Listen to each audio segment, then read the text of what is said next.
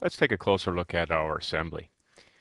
You'll see that there are several pipe spools in this design already. We're actually going to be adding one of those and show you how we create those inside of SolidWorks. Also, you'll notice that there are some tubing components as well, and you may also notice that we have some large weldments. What I'm going to do is I'm going to switch to a different display state. Display states really allow me to remove unwanted clutter from the screen, allow me to focus on my design.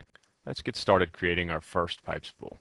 To do this, we access the design library. Here we have many components that are stored. You notice that you have a couple flanges that we want to be able to use. To access those, we simply drag them and drop them into SolidWorks. SolidWorks Smart mates that into position. All we need to do is choose which size. You'll notice that information that gets stored with this pipe flange is information about the pipe, also information about the elbows that are to be used in this pipe spool. This takes me immediately into the 3D sketch environment. Here I'm able to draw in any direction. And one of the things you'll notice that as I draw, SolidWorks is automatically adding fillets in the corners. These fillets represent the elbows that are to be used, and SolidWorks places the appropriate fillet dimension on there.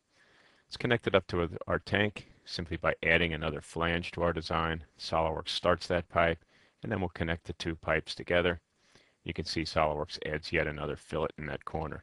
Now we may want to tidy up our design, so here we're just going to remove the pipe and weld directly to the flange.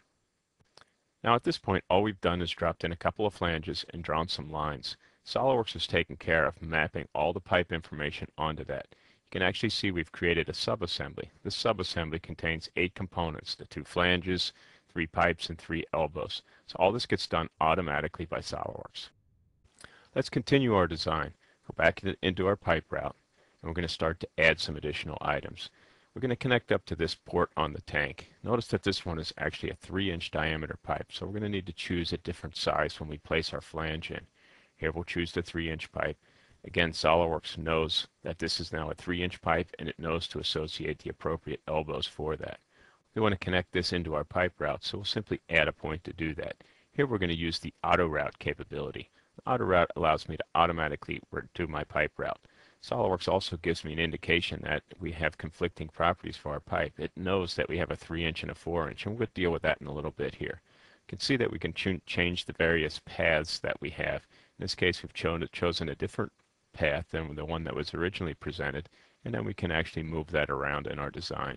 We can even add dimensions. Here I'm just going to add a dimension to keep it, say, 5 inches away from the outside of our enclosure there.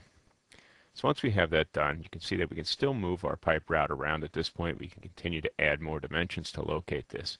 But we're going to need to connect that 3-inch pipe into our 4-inch pipe, and to do that, we'll use a reducing T. Notice that SolidWorks here chooses the appropriate 4x4x3 configuration. All we need to do is choose which schedule we want to use. If we want to add in a valve, it's again simple as adding in yet another point to attach it to, and drag and drop. SolidWorks will place that valve in there. Now one of the great things that SolidWorks is doing behind the scenes is it's actually splitting the pipes. SolidWorks knows where to split each of the individual pipes, say where it intersects with the T or with the flanges for the ball valve. Let's take a closer look at our pipe spool. We're going to open it up in its own window. You can see that this is a subassembly that has many components. There's actually 20 components that we've added to this assembly simply by dragging and dropping flanges and placing various components around. You can see here that we have individual parts that represent each of the individual pipes, whether they be 3-inch or 4-inch pipes. We may want to add in something else like a pressure gauge. In order to do that, we're going to need to have something to mount that to. Here we're just going to access a threadlet. Here you can see the different sizes that we have. We'll place that into our design, and SolidWorks automatically smart mates that into position for me. One of the things you'll notice with this threadlet is we're going to need to have a hole in our pipe to do that.